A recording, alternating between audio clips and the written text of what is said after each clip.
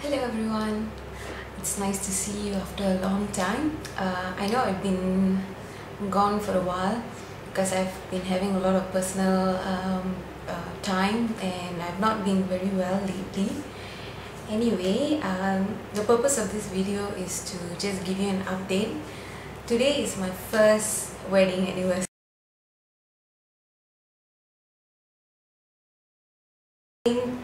Same date this time last year I got married to my husband, and I'm very happy. That's why I'm all dressed up.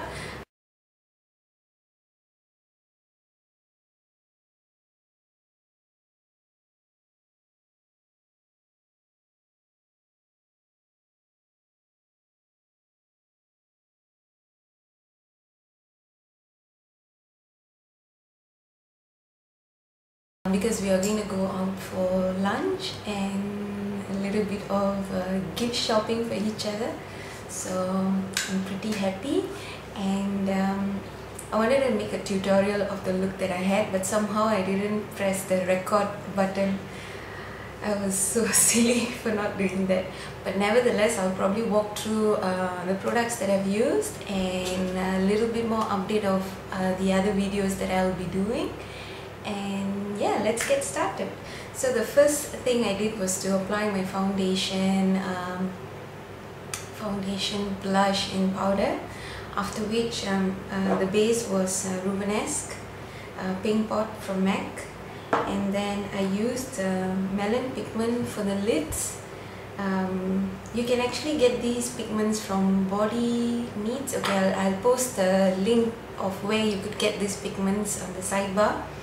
And after that I applied some orangey toned eyeshadow. This is from NYX. This is Sunset, a beautiful orange, shimmery orange tone for the crease, and to define and to make the crease a bit more visible, I applied a bit of this 24 karat eyeshadow.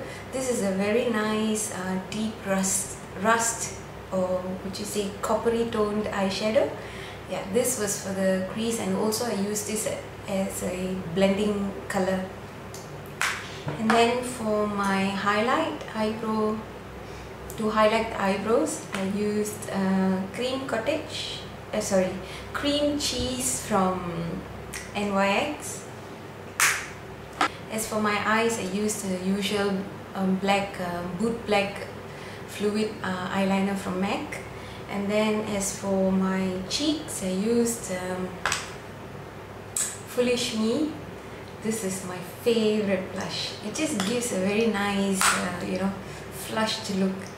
And as for my lips, I used two of these lip tars. One is Melange and the other one is Feathered. So I mixed these two, and this is the color I got. And I lined the lips with the regular Lakme brown lip pencil. So this is all I did for my face, my look. So if you still do want to see the process of how I did it, leave me a comment. Maybe I might do a tutorial. So coming back to the update, I'll probably do a couple of videos, probably touch on some reviews and stuff. So I really like this Revlon Colorstay makeup foundation. Somehow or rather I noticed that women of color in Singapore, or I should say brown skinned women, do not get much options in terms of the color range. So I have ordered a couple of colors from the drugstore. No, it wasn't drugstore, but one of the US sites. I'll probably get the package soon. So once I get the package, I'll do a review. I'll do the right tone review. This one is a little too light, so today when I did the foundation, I used this and a little bit of MAC fluid foundation, NC50. This is NC45, but the NC50 is in my drawer, so I used this too for my foundation. Somehow or other I'm really liking it. It gives a very nice natural look, and it covers the pigmentation that I have around my mouth and a little bit over here.